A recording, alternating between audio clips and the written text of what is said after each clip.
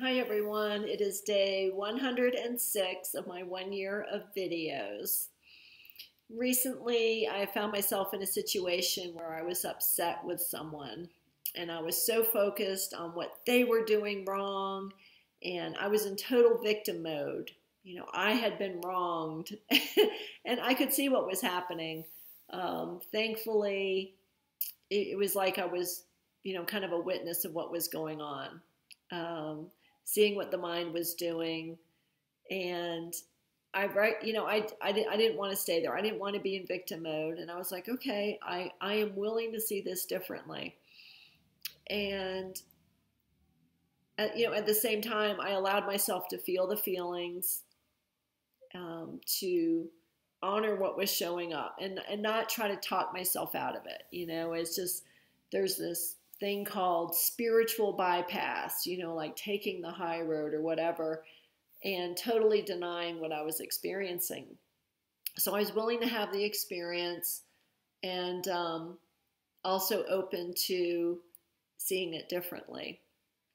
And it was great because the universe provided an opportunity to see it differently. And there's a saying that we teach best what we most need to learn. So what happened was a friend reached out to me. They were going through something very painful, their own experience, and I was able to provide them some encouragement. And I recognized, it's like, oh my gosh, this is perfect because everything that I was telling this person was something that I needed to hear. So I could say, pat myself on the back and say, oh, I'm such a great friend, and really it was for my benefit. I don't know if they got anything out of it, but I definitely benefited from it because, I was able to just share with them the truth that, whatever we're experiencing, and I'll just talk about me, anything that I'm experiencing is a reflection of what I believe about myself and about the world. So if I am having this experience of being a victim, and then I've forgotten the truth about who I am, that I am light and love, that my worth is intrinsic, and that life is supporting me. Yeah, and so anytime I'm having a painful experience, I'm able now more and more to see it as a gift.